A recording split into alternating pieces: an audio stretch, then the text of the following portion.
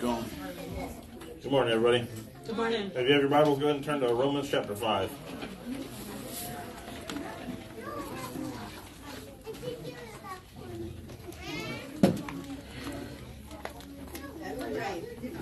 I'll read a little bit and I'll tell you a quick little story that happened to us over the weekend on Friday.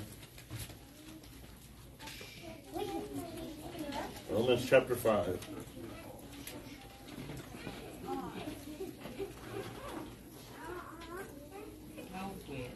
Alright, Romans chapter 5, therefore, being justified by faith, we have peace with God through our Lord Jesus Christ, by whom also we have access by faith into his grace, wherein we stand and rejoice in hope of the glory of God. And not only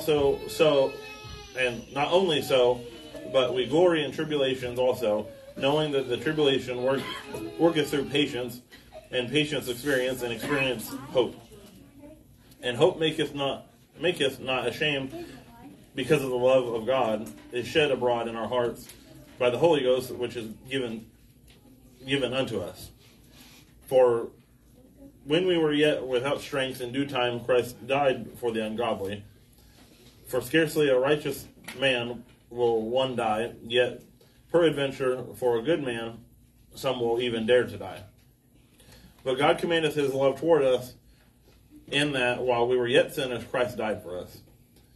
Much more than, being now justified by his blood, we shall be saved from the wrath through him. Okay, so I think that the workout thing that the ladies have been doing has been a blessing. I know that my wife has been really working hard at it, and I'm sure everybody else has too.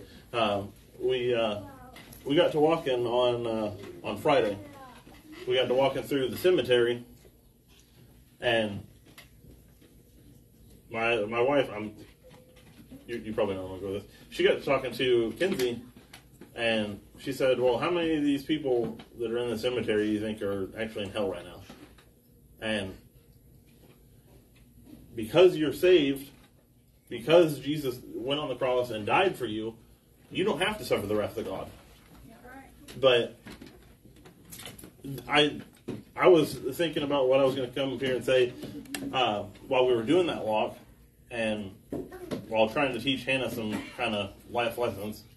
But I got a side note. I got a big thing that if I walk through the cemetery and I see something messed up, I feel like it's the polite thing to fix it. So I instilled that in Hannah, and now every time she walks through there, she wants to make sure everything's right and everything's good.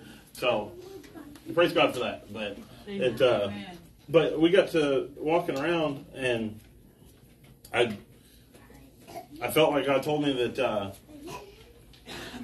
Here I'll backtrack a little bit, but you can walk through the cemetery and see these massive mausoleums, and I mean they have that one. They may have one person in it. But they have this, it's almost as big as a house. But you'll have those, or I saw one that the plot was probably the size of this room, like lengthwise, for two people. And then you'd walk a little further, and you see a little post about this big. And I'll say this.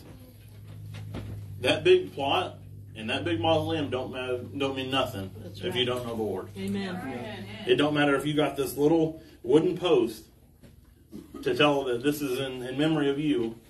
And talking to my wife now, those are for trees, I guess. But it don't matter if you got that little wooden post that sits about this high. If you don't know the Lord, you have to suffer that wrath of God. Amen. But because we're justified through Jesus, we don't have to worry about it. We do have to sit at the judgment seat of Christ to answer for what we've done, but it's not going to be as bad as if we never accepted him into our life to begin with. So, I'll never not say, don't go and witness to somebody because you don't want to have to answer for that. Because like I said, I've done that where I'm going to have to answer for that. Or I should have said something to that person, and I didn't want to look like that weirdo or that jackwagon. That's right. But just never be afraid to witness to that person, because you never know that they may end up one day having to suffer that wrath of God. Amen. And I personally don't want to be held accountable having to watch them go into the lake of fire. That's right. So just keep that in mind. But is there a little one that wants to dismiss us? Go ahead, Amen. Amen. Amen.